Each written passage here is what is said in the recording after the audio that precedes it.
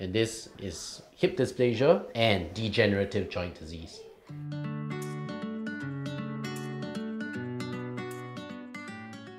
Hip dysplasia is a disease where there's a deformity in the hip joint, and it happens from young. It can be congenital and developmental.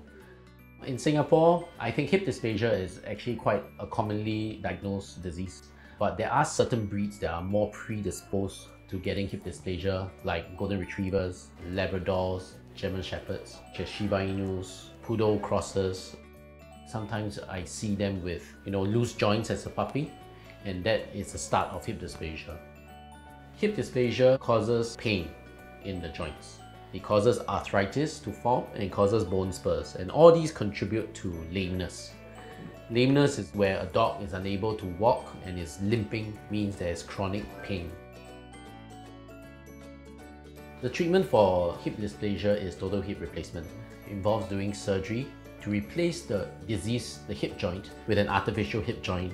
We will have to put an artificial stem and also to replace the socket with a brand new artificial socket.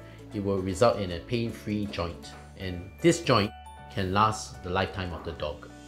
Now, at Advanced VetCare, we do many total hip replacements, and so far we have had very, very good outcomes in all our patients.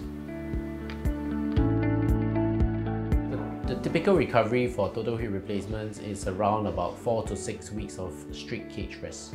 Now, during this recovery phase, most dogs are allowed to have controlled leash walks for around 10 to 15 minutes each day. But having said that, most of the patients are able to stand up and walk really comfortably within the first 3 to 5 days. Advanced VetCare is the clinic to go to for your pet's total hip replacement surgery. If you think that your pet is suffering from hip dysplasia or having any pain in their back legs, please feel free to give us a call.